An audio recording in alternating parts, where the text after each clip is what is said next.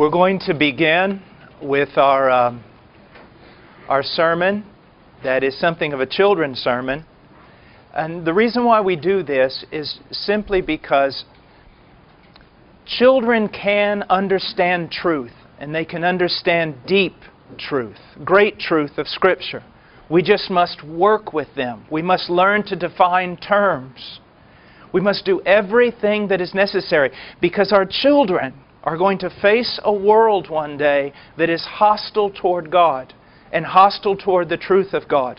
And if they only stand based upon emotion or Christian cliche, they will not stand. They must have truth. So we have been studying a great truth from Scripture, and it is this. What is the chief end of man? What is the purpose of man? Why was man made? Children, why were you made? The Bible says that you were made for the glory of God. You were made for His joy and His good pleasure. You were made to do His will. And you will only find joy, children, in discovering who God is, discovering His will, and then obeying His will with all your heart. But not only were we created to glorify God, but we were created to enjoy Him. Here's something that you need to understand. Every beautiful thing that you have ever seen in your entire life is almost like looking in a garbage can compared to the knowledge of God. You see some of us who are older and we seem very excited about the things of God, and you wonder why. Are we just religious people? Do we just like to follow commands? No. The reason why we're so excited about God is because we have seen something of His beauty, something of His glory, something of His goodness. That is why, children, your greatest need is to know who God is, to know His attributes, because the more you know about God, the more He will captivate your heart. He will take your heart. You'll want to give your heart to Him. Now, we have been learning some of the ways in which we glorify God. And we're going to look at today, we're going to summarize a few things we've already learned. First of all, we glorify God by loving Him. By loving God. The Bible says in Mark 12:30, "And you shall love the Lord your God with all your heart and with all your soul and with all your mind and with all your strength." With everything you are to love God. If you're reading a book, you do it because you love God. If you're obeying your parent, you do it because you ultimately love God. If you're running in a field with all your strength, you should be doing it for the love of God, for the glory of God. You see, we don't have part of our life over here that belongs to God and another part of our life over here that belongs to us and everyone else. Every part of our life belongs to God. So if whether we're eating or drinking or anything that we're doing, we do it all for God's glory and God's good pleasure. Now, another thing that we learned a few weeks ago is that we are to respect God. We are to reverence God. We are even to fear God. Yes, the word fear is appropriate. You can use that word. Not in the way that you fear a person who's very angry and mean and dangerous, no. But fearing a person that is holy and righteous and good and that holds your entire life in His hand. And He can do with your life anything He chooses to do. Did you know that? It's one of the reasons we respect Him, and one of the reasons why we fear Him is that He can do with you anything He desires. Now that would be terrifying, except for this one truth. God is good. God is good. And therefore we trust in Him and we trust our life to Him. But when I tell you, children, that God is good, I don't want you to think that God is safe. What I mean by that is although God is good, He holds your life in His hands. He's Lord over your life, and He can do whatever He wants to with your life. You may have certain desires. He may change those desires and change the entire direction of your life. Many churches meet, and when the preacher gets up to preach, he's talking about everything that God wants to do to make all your dreams come true. You're not going to hear that here. God is going to do everything He is going to do in order to fulfill His will in your life. And He may take you and send you to the deepest jungles of the Amazon in order to be a missionary there. He may send you to Siberia. He may put you in certain places and certain activities that you never dreamed of. But we must go. Why? We belong to Him. Now, another thing that I want to share about how we glorify God is we glorify God by separating from everything that displeases God. Now, if you have your Bibles, I just want you to open up just quickly to 2 Corinthians chapter 6, verse 14. Children, now listen, this is very important. It says in verse 14, "Do not be bound together with unbelievers. For what partnership have righteousness and lawlessness, or what fellowship has light with darkness?" One of the reasons, fathers, that you need to be teaching your children the book of Proverbs is because the book of Proverbs speaks about relationships. Okay?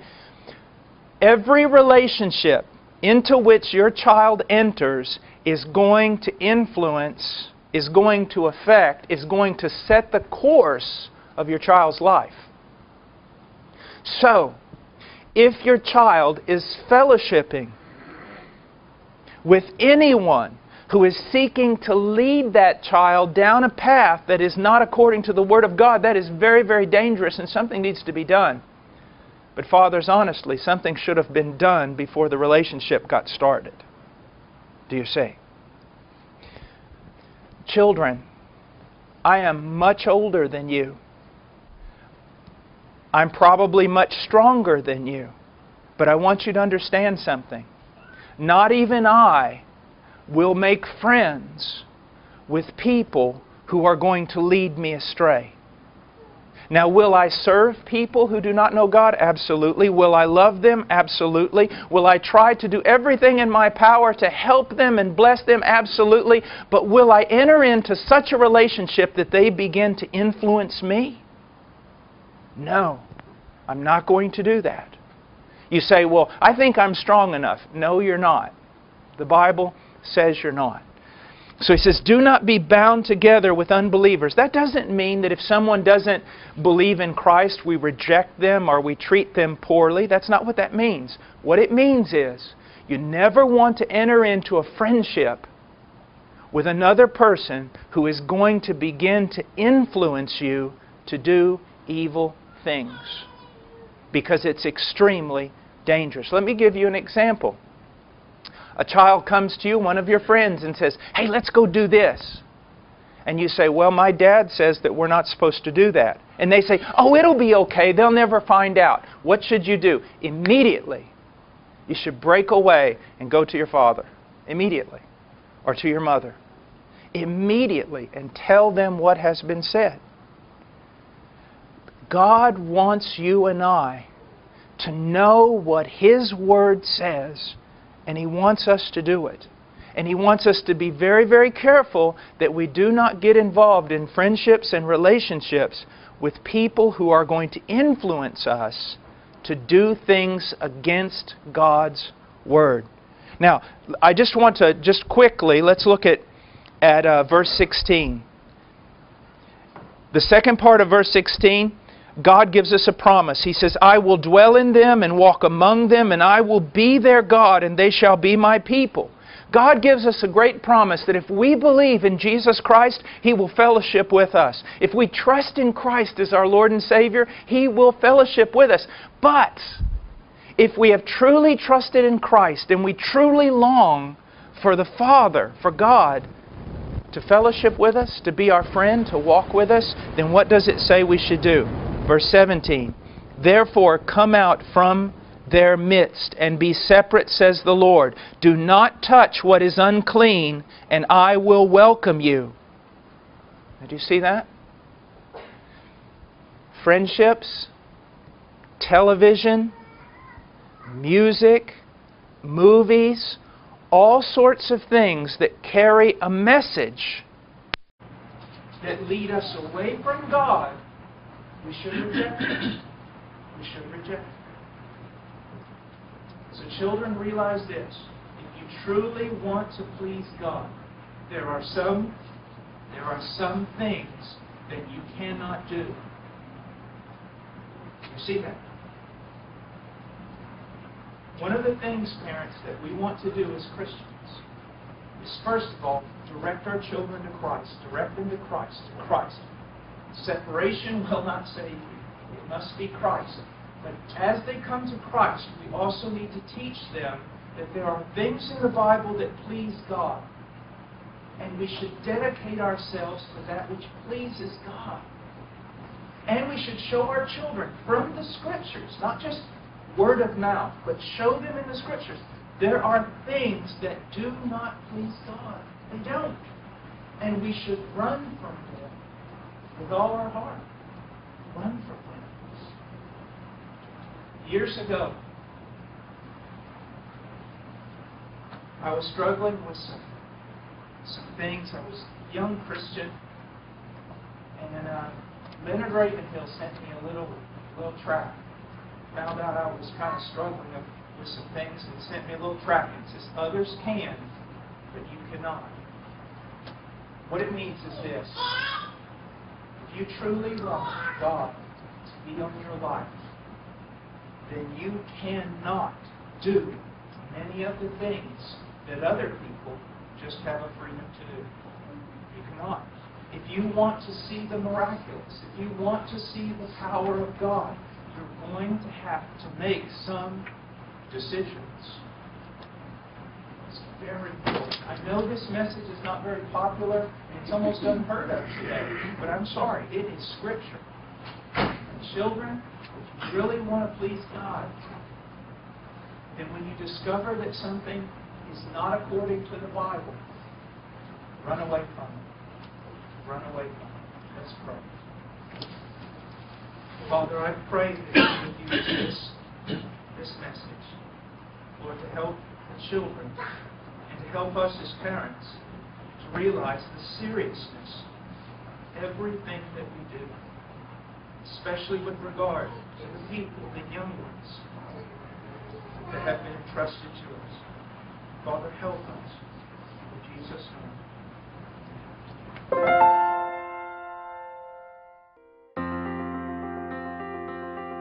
Please visit our website at heartcrymissionary.com. There you will find information about the ministry, our purpose, beliefs and methodologies, and extensive information about the missionaries we are privileged to serve.